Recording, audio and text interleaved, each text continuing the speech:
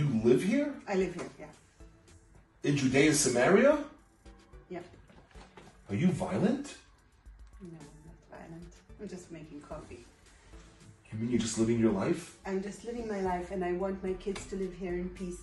I don't want them to run to the shelter every time there is a siren. I don't want them to live in fear. I don't want them to know what the sound of a gun as opposed to a rifle is. And they do know from a very young age. So there's no settler violence? Not that I know of, no. There is violence in the area, and it comes only from one side. This is Hamas violence that has been shown at its glory on the 7th of October. They did despicable things that still haunt us in our dreams, and this is the violence. So why is that side blaming the Jews now? Why not? They can. They can blame the Jews anytime, even if we are just the victims. And we are the victims here. Stop blaming the victims.